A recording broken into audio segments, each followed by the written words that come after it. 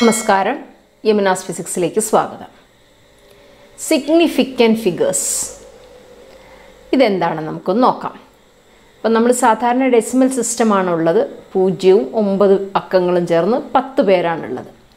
അപ്പോൾ അതിലെ 0 മുതൽ 1 മുതൽ 9 വരെ 9 പേരും 0. ഈ 10 പേരും ഒരു സംഖ്യ, ഒരു വാല്യൂ, എന്തിൻ്റെങ്കിലും നീളമോ വീതിയോ ഉയരമോ നമ്മൾ എന്തെങ്കിലും ഒരു വാല്യൂ എഴുതുമ്പോൾ ഈ എല്ലാ സംഖ്യകൾക്കും ഒരേ പ്രാധാന്യമാണോ ഉള്ളത്, വ്യത്യാസമുണ്ടോ എന്നാണ് ഇവിടെ ചോദിക്കുന്നത്.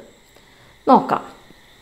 Significant figure is a measured physical quantity indicates the number of digits in which we have confidence in respect of their accuracy. ഒരു ഉദാഹരണം, ഇപ്പോൾ ഒരു കുട്ടി ഓടിയെടുക്കുകയാണെന്ന് വിചാരിക്കുക. ഓട്ട മത്സരത്തിൽ ഉസൈൻ ബോൾട്ട് ഓടിയെത്തുകയാണ്. ഇപ്പോൾ 1.98 എന്ന് പറഞ്ഞാൽ ആ 1.98 മാറാൻ ഏറ്റവും സാധ്യതയുള്ളത് ആരാ? 1.9 അല്ല, അവസാനമുള്ള 8 ആണ്, ഇല്ലേ? കാരണം ഫ്രാക്ഷൻ ഓഫ് സെക്കൻഡ്സിലാണ് അവിടെ വ്യത്യാസം വരുന്നത്. അപ്പോൾ നമുക്ക് 1.98 കൂടുതൽ കോൺഫിഡൻസ് ഉള്ള സംഖ്യകൾ ഏതൊക്കെയായിരിക്കും? 1ഉം 9ഉം ആയിരിക്കും. 8ൻ്റെ മുകളിലാണ് നമുക്കൊരു സംശയം ഉണ്ടാവുക, അത് ശരിയാണോ തെറ്റാണോ എന്നുള്ളത്, അല്ലേ? അപ്പോൾ അതാണ് അതിൻ്റെ ഏറ്റവും സിംപ്ലസ്റ്റ് ആയിട്ടുള്ളൊരു ഉത്തരം. It is those digits that are reliable plus the last digit that is uncertain. അതാണ് ഞാൻ പറഞ്ഞത്. 1.98 എന്ന് പറയുമ്പോൾ റിലയബിൾ ആയിട്ടുള്ള, വിശ്വസിക്കാവുന്നത് 1ഉം 9ഉം ആണ്. അവസാനത്തെ ലാസ്റ്റ് ഡിജിറ്റ് 8 എന്ന് പറയുന്നത് ഉറപ്പല്ല, അത് 7ആവാം, 6ആവാം, 9ആവാം, വ്യത്യാസം വരാം. ഒരു ഉദാഹരണം എന്താ, അവിടെ നോക്കിക്കോ, പെട്ടെന്ന് നോക്കിക്കോ. ഇവിടേക്കാണ് ശ്രദ്ധ വരേണ്ടത് കേട്ടോ. നമ്മളുടെ ഈ പറയുന്ന സ്റ്റോപ്പ് വാച്ചിലേക്കാണ് ശ്രദ്ധ വരേണ്ടത്. കൃത്യമായിട്ട് ശ്രദ്ധിക്കണം. കുട്ടി ഓടിയെത്തി. എന്താണ് ഇതാ നോക്കിയേ, ഈ 7, ഈ സ്ക്വയറിലുള്ള 7 എന്നുള്ളതാണ് ഇവിടെ അൺസർട്ടൻ. ഓട്ടമത്സരമാണ്. 9.87 ആണ് കാണിച്ചിരിക്കുന്നത്. ഇതിൽ 9.87 the number of significant digit 3 ആണ്. അത് നമുക്ക് എന്താണ് അതിൻ്റെ കാരണം എന്നൊക്കെ പുറകെ വരാം. ഇവിടെ 987, ഈ 3 സംഖ്യകളിൽ 9ഉം 8ഉം കുറച്ചും കൂടെ സേർട്ടൺ ആണ്, ക്ലിയർ ആണ്, റിലയബിൾ ആണ്, വിശ്വസിക്കാവുന്നതാണ്. വ്യത്യാസം വരുന്നത് ഈ 7ൻ്റെ മുകളിലാണ്. അപ്പോൾ 7നെ നമ്മൾ അൺസേർട്ടൺ എന്നും 9നെ 8നെ നമ്മൾ സേർട്ടൺ ഡിജിറ്റ്സ് എന്നും പറയും. അപ്പോൾ എങ്ങനെയൊക്കെയാണ് നമുക്കിത് കണ്ടുപിടിക്കുന്നത് നോക്കാം. ഇതിന് ചില നിയമങ്ങളുണ്ട്. എന്താണ് നിയമങ്ങളെന്ന് ഓരോന്നോരോന്നായിട്ട് നോക്കാം. ഒന്നാമത്തത്, നോൺ സീറോ എല്ലാം തന്നെ സിഗ്നിഫിക്കൻ്റ് ആണ്. ഉദാഹരണം പറയുകയാണെങ്കിൽ 0, 9, 8, 7. അപ്പോൾ നോൺ സീറോ എന്ന് പറഞ്ഞാൽ പൂജ്യമല്ലാത്തവ. പൂജ്യമല്ലാത്ത 9 പേരാണ് ഉള്ളത്. 1 മുതൽ 9 വരെയുള്ള 9 പേരാണ് പൂജ്യമല്ലാത്തവ. അപ്പോൾ 0ഉം 1 മുതൽ 9ഉം, അങ്ങനെയാണ് 10 ആളുകളുടെ പേര് പറഞ്ഞത്. ആ ഫിഗേഴ്സിൽ 9, 8, 7 നോൺ സീറോയാണ്. ഇവർ 3 പേരും സിഗ്നിഫിക്കൻ്റ് തന്നെയാണ്. അപ്പോൾ ഒന്നാമത്തെ നിയമം എന്താണ്? സീറോ അല്ലാത്ത എല്ലാവരും സിഗ്നിഫിക്കൻ്റ് ആണ്. എന്ന് പറഞ്ഞാൽ സീറോ എപ്പോഴും സിഗ്നിഫിക്കൻ്റ് അല്ല എന്നല്ല എൻ്റെ അർത്ഥം. നോക്കാം. 1, 2, 3, 4. ഇവിടെ ഒന്നും ആലോചിക്കേണ്ട. 4 സിഗ്നിഫിക്കൻ്റ് ഫിഗർ ഉണ്ട്. 4 പേരും സേർട്ടൺ ആണ്. അടുത്ത നിയമം, all zeros between 2 non-zeros are significant no matter where the decimal point is. Decimal ഉണ്ടെങ്കിൽ, എല്ലാത്തിനും ഡെസിമൽ വേണമെന്ന് നമുക്ക് നിർബന്ധം പിടിക്കാൻ പറ്റില്ല. അഥവാ ഡെസിമൽ ഉണ്ടെങ്കിൽ, ഇവിടെ നോക്കൂ, ഈ പൂജ്യങ്ങളൊക്കെ വന്നിരിക്കുന്നത് നോൺ സീറോയുടെ ഇടയ്ക്കാണ്. 3ൻ്റെയും 5ൻ്റെയും ഇടയ്ക്കാണ് ഈ പൂജ്യങ്ങളൊക്കെ വന്നിരിക്കുന്നത്. ഇതിവിടെ ഡെസിമൽ ഉണ്ടെങ്കിലും ഇല്ലെങ്കിലും ഇത് 6 സിഗ്നിഫിക്കൻറ്റ് ഫിഗേഴ്സ് തന്നെയാണ്. കാരണം പൂജ്യങ്ങളൊക്കെ നിലകൊള്ളുന്നത് നോൺ സീറോയുടെ ഇടയ്ക്കാണ്. അപ്പോൾ ഒന്നാമത്തെ റൂൾ എന്താ? നോൺ സീറോ എല്ലാം സിഗ്നിഫിക്കൻ്റ് ആണ്. പക്ഷേ സീറോസ് എപ്പോഴൊക്കെയാണ് സിഗ്നിഫിക്കൻ്റ് ആവുക എന്നാണ് അറിയേണ്ടത്. 2 നോൺ സീറോയുടെ ഇടയിലാണ് സീറോസ് വരുന്നതെങ്കിൽ ആ സീറോകളെല്ലാം നമ്മൾ കണക്കിലെടുക്കണം. ഈ 3 സീറോയും കൂടെ നമുക്ക് വേണം. കാരണം 3ഉം 2ഉം 5 സിഗ്നിഫിക്കൻ്റ് ആണ് നമ്മൾ ആദ്യമേ പറഞ്ഞു. പക്ഷേ ഇതിൻ്റെ ഇടയ്ക്കുള്ള ഈ 3 സീറോസും കൂടെ നമുക്ക് ആവശ്യമുണ്ട്. അത് സിഗ്നിഫിക്കൻ്റ് ആണ്. മൂന്നാമത്തെ റൂൾ എന്താണെന്ന് വെച്ചാൽ if the number is less than 1, ഒന്നിൽ താഴെയാണ്, അപ്പോൾ അത് ഡെസിമൽ ആയിരിക്കും, പൂർണ്ണമല്ലല്ലോ. ഒന്നിൽ താഴെ എന്ന് പറഞ്ഞാൽ അത് ഫ്രാക്ഷനാണ്, അപ്പോൾ ഡെസിമലാണ്. The zeros on the right of the decimal point but to the left of the first non-zero are not significant. ഇത് ഒരു ഉദാഹരണം നോക്കാം. ഇവിടെ നോക്കൂ, ഇത് ഈ സംഖ്യ ഒന്നിൽ താഴെയാണ്. കാരണം ഡെസിമൽ വാല്യൂ ഒന്നിൽ താഴെ എന്ന് പറഞ്ഞാൽ പൂർണ്ണസംഖ്യയല്ല, ഭാഗികമേ ആയിട്ടുള്ളൂ. അപ്പോൾ അത് ഡെസിമൽ ഉണ്ടാവും. ഈ ഡെസിമലിൻ്റെ ഈ ഭാഗം ഒന്നുമില്ല, അതുകൊണ്ടാണ് നമ്മളിതിനെ ഒന്നിൽ താഴെ എന്ന് പറയുന്നത്. ഫോർ എക്സാമ്പിൾ ഇത് 2.002308 ആണെന്ന് വിചാരിക്കേ. ഇതൊരിക്കലും ലെസ് ദാൻ 1 അല്ല, അപ്പോൾ ഗ്രേറ്റർ ദാൻ 1 ആണ് അല്ലേ. പക്ഷെ ഇവിടെ നോക്കൂ, ലെസ് ദാൻ 1 ആയതുകൊണ്ട് ഈ ഡെസിമൽ ഇവിടെ ഈ ഭാഗം മുഴുവൻ 0 ആയിപ്പോയി. ഇനിയും ഇതിൽ പറഞ്ഞത് if the number is less than 1ൽ താഴെയാണെന്ന് ഉറപ്പുവരുത്തണം. പിന്നെ നോക്കേണ്ടത് സീറോസ് ആണ്. Zeros on the right of the decimal point, അതായത് ഡെസിമലിൻ്റെ വലതുവശത്തുള്ള സീറോ. ഇടതുവശത്ത് ഇവിടെ 0 മാത്രമേ പറ്റുള്ളൂ, കാരണം ഇത് ലെസ് ദാൻ 1 ആയതുകൊണ്ട്. അപ്പോൾ നമ്മൾ ഈ ഇടതുവശത്തെ 0യെക്കുറിച്ച് ടെൻഷൻ അടിക്കേണ്ട, ലെസ് ദാൻ 1 ആണെന്ന് പറഞ്ഞാൽ മതി. വലതുവശത്തുള്ള ഈ 2 സീറോകളുടെയും കാര്യമാണ് പറയുന്നത്. The right of the decimal but to the left of the first non zero. അപ്പോൾ ഫസ്റ്റ് നോൺ സീറോ ഏതാ? 2. പിന്നത്തെ 3. ഇത് പക്ഷേ ഇടയ്ക്ക് വരുന്നതാ, അത് സിഗ്നിഫിക്കൻ്റ് ആണ്, നമ്മൾ തൊട്ട് മുമ്പ് പറഞ്ഞിരുന്നു ഇല്ലേ. ഇവിടെ 6 എണ്ണം കിട്ടിയത് എന്തുകൊണ്ടാണ്? ഈ ഇടയ്ക്കുള്ളവരെയൊക്കെ നമ്മൾ എടുത്തതുകൊണ്ട്.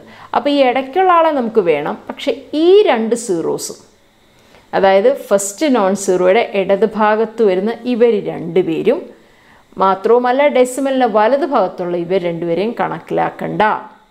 അപ്പോൾ ഈ 3 പേരെയും നമ്മൾ എടുക്കേണ്ട ആവശ്യമില്ല.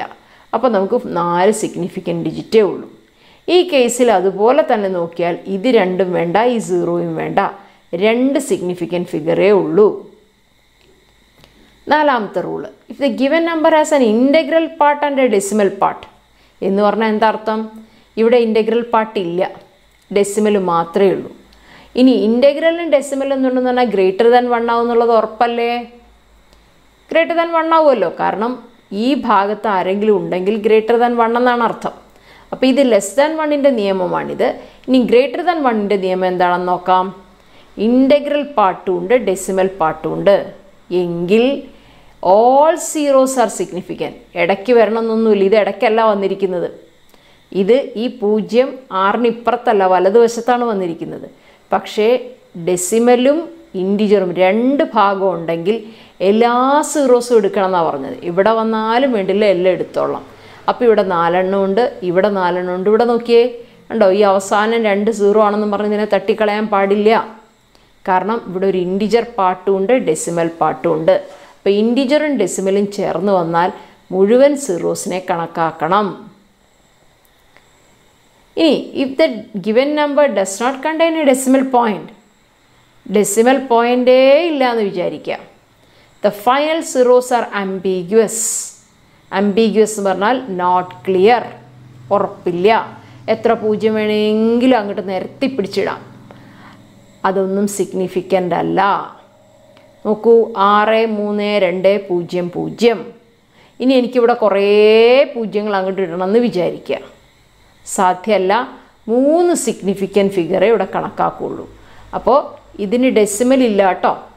ഇപ്പോൾ ഡെസിമൽ മാത്രം ഉള്ളത്, ഇൻറ്റിജറും ഡെസിമലും ഉള്ളത്, ഇനിയും ഇൻറ്റിജർ മാത്രം ഉള്ളത്. അങ്ങനെ 3 പോർഷനായിട്ടാണ് ശ്രദ്ധിക്കേണ്ടത്. അപ്പോൾ ഡെസിമൽ മാത്രം, ഇൻറ്റിജർ ആൻഡ് ഡെസിമൽ, ഇൻറ്റിജർ മാത്രം. ഡെസിമൽ ഇവിടെ ഇല്ല.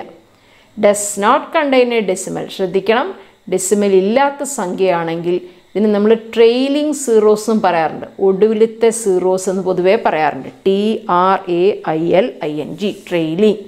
അത് സിഗ്നിഫിക്കൻ്റ് അല്ല. അപ്പോൾ ഇവിടെ 5 എണ്ണമില്ല, 3 എണ്ണേ ഉള്ളൂ. ഇനി എന്താ? The number obtain on the basis of actual measurement, all zeros to the right of the last non-zero digit are significant. അതെന്താ അർത്ഥം?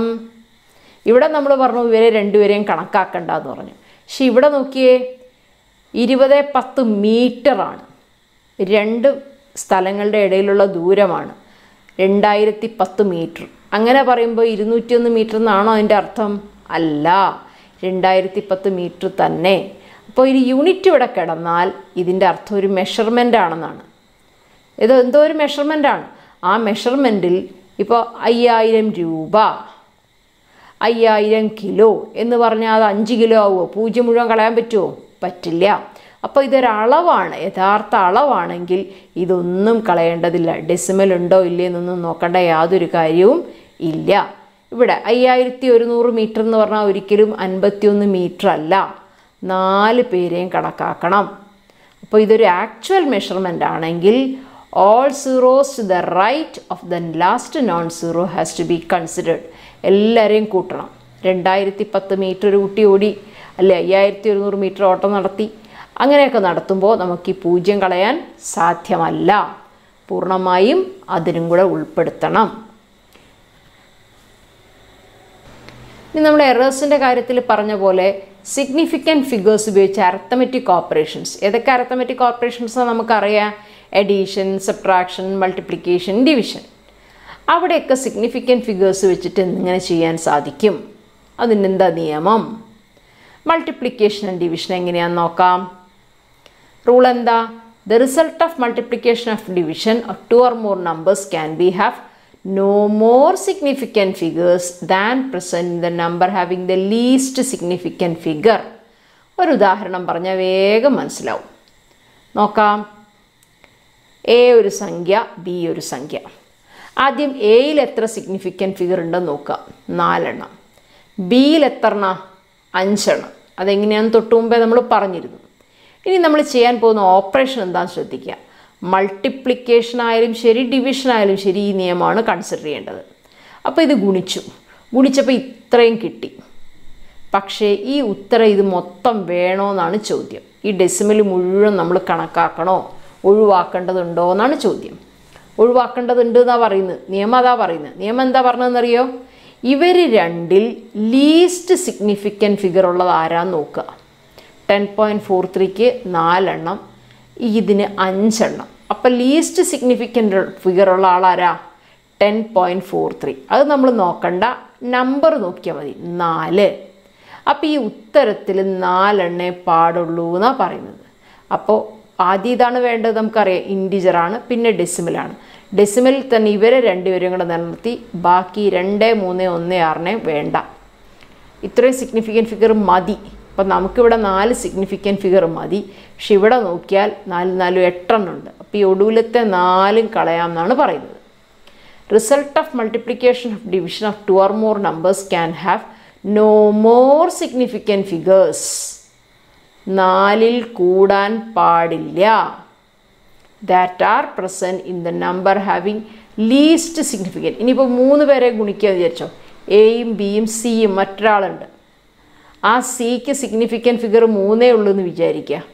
ഉത്തരത്തിലും 3 എണ്ണേ പാടുള്ളൂ. അപ്പോൾ 29.8 അവിടെ എത്തി നിൽക്കണം. വേറൊരു എക്സാമ്പിൾ. എയുടെ വാല്യൂ 16.30. നമുക്കറിയാം ഇത് യൂണിറ്റ് ഒന്നും ഇല്ലാത്തത് കൊണ്ട് ഇതൊരു മെഷർമെൻ്റ് ആണെന്ന് പറയാൻ വയ്യ. അപ്പോൾ 2 സിഗ്നിഫിക്കൻറ്റ് ഫിഗറേ ഉള്ളൂ. മറ്റൊന്നിന് 3 എണ്ണം ഉണ്ട്. കാരണം പൂജ്യങ്ങളൊന്നുമല്ല, 3 സിഗ്നിഫിക്കൻ്റ് ആണ്. റിസൾട്ട് വരുമ്പോൾ എങ്ങനെ വരും എന്നാണ്.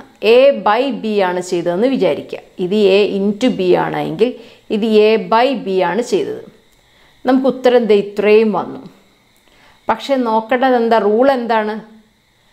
ഇതിൽ രണ്ടിൽ ആർക്കാണോ മിനിമം സിഗ്നിഫിക്കൻറ്റ് ഫിഗർ അത്ര എടുക്കാൻ പാടുള്ളൂ.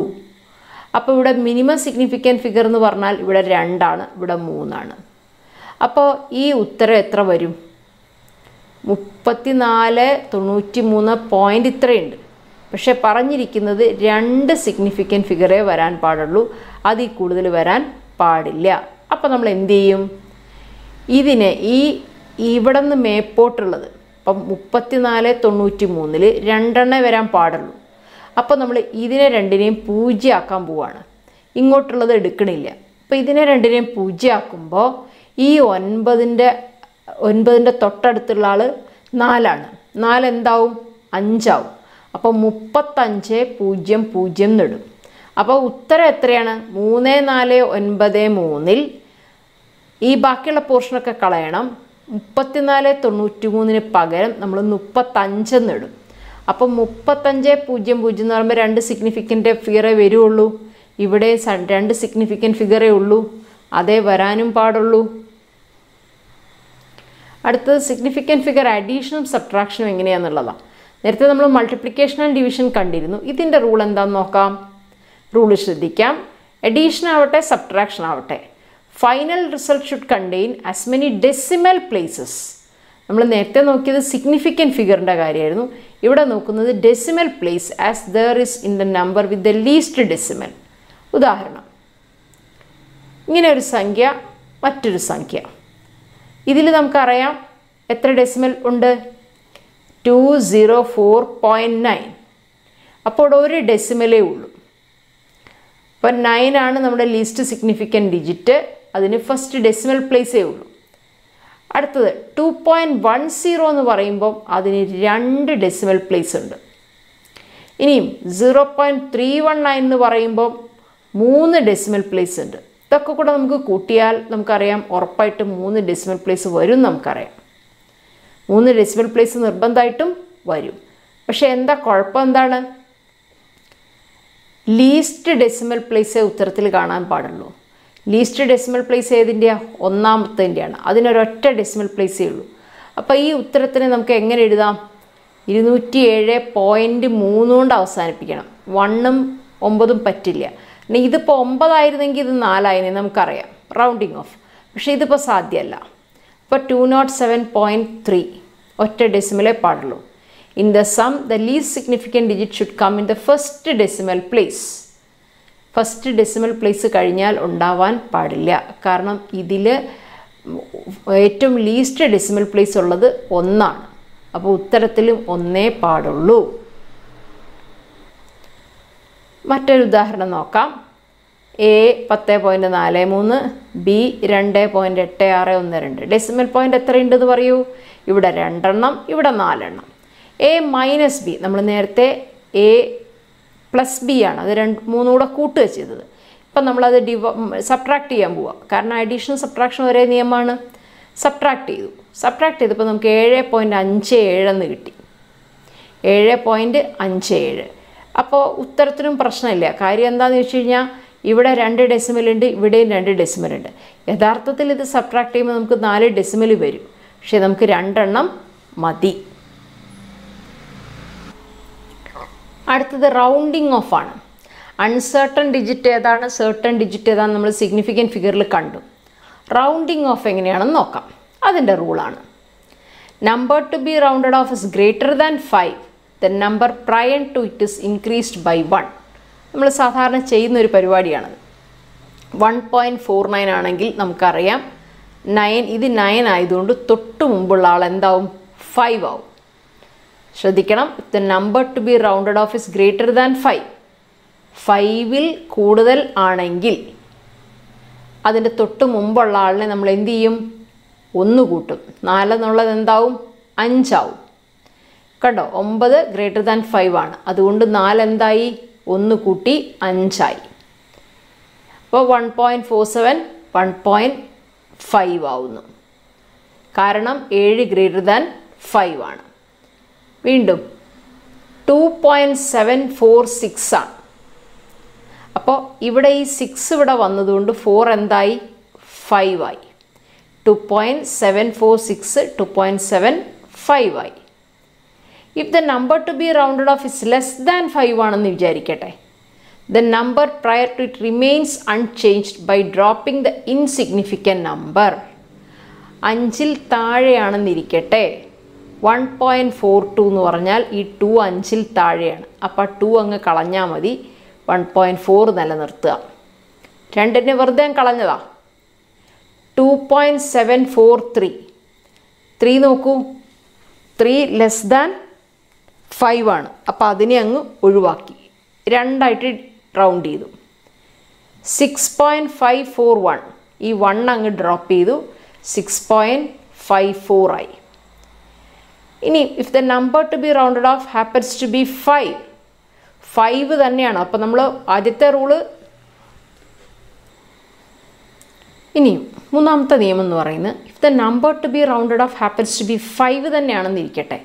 The number prior to it is increased by 1 if it is odd and remains the same if it is even. In both the cases, the insignificant digit is dropped. അതായത് നമ്മൾ രണ്ട് റൂളാണ് ഇതുവരെ പഠിച്ചത്. ഉദാഹരണം പറയുകയാണെങ്കിൽ 2.76 ഇത് 6 ആയതുകൊണ്ട് തൊട്ട് മുമ്പത്തെ ആൾ 5 ആയി. മറ്റ് നമ്മളിവിടെ ഓരോരുത്തരെ ഡ്രോപ്പ് ചെയ്തു. ഈ ഒരാളെ നിലനിർത്തി 4 മതിയെങ്കിൽ 2 ഒഴിവാക്കി. കാരണം 4 5-ൽ താഴെയാണ്. ഇവിടെയും 4 5-ൽ താഴെയാണ്. അപ്പോൾ നമുക്ക് ഇവിടെ ഈ 3 എന്നുള്ളത് നമ്മൾ ഡ്രോപ്പ് ചെയ്തു. ഇവിടെ അതുപോലെ തന്നെ ഈ 1 5-ൽ താഴെയാണ്. അങ്ങനെ നമ്മൾ ഈ ലാസ്റ്റ് ഡിജിറ്റ്സ് ഒക്കെ ഡ്രോപ്പ് ചെയ്തുകൊണ്ടായിരുന്നത്. കാരണം 2 ആയാലും 3 ആയാലും 1 ആയാലും ഒക്കെ 5-ൽ താഴെയാണ്. ഇനിയും പറയുന്നത് അടുത്ത എക്സാമ്പിൾ വരുമ്പോൾ മനസ്സിലാവും. നോക്കൂ, 1.25 ഇത് 5 തന്നെയാണ്. ഇത് 5 ആണ്. അപ്പോൾ 5-ൽ കൂടുതലുമല്ല കുറവുമല്ല.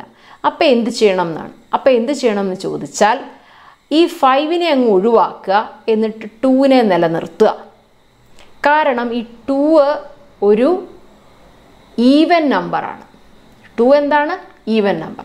അപ്പോൾ 5 എന്ന് കണ്ടാൽ നമ്മൾ നോക്കേണ്ടത് 5-ൻ്റെ തൊട്ട് മുമ്പുള്ളത് ഈവൻ ആണോ ഓഡാണോ എന്ന് നോക്കണം. 1 3 5 7 ഒക്കെ ഓഡാണ്. 2 4 6 8 ഈവൻ ആണ്.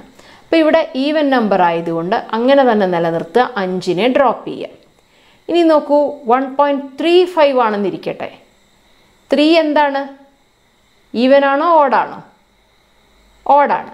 ഓഡാകുമ്പോൾ നമ്മൾ ഇതിനെ 4 ആക്കണം.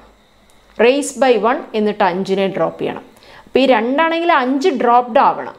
പക്ഷേ ഈ കേസിൽ 1.2 അങ്ങനെ തന്നെ നിലനിർത്തുക. ഈ കേസിൽ 3-യെ 4 ആക്കുക.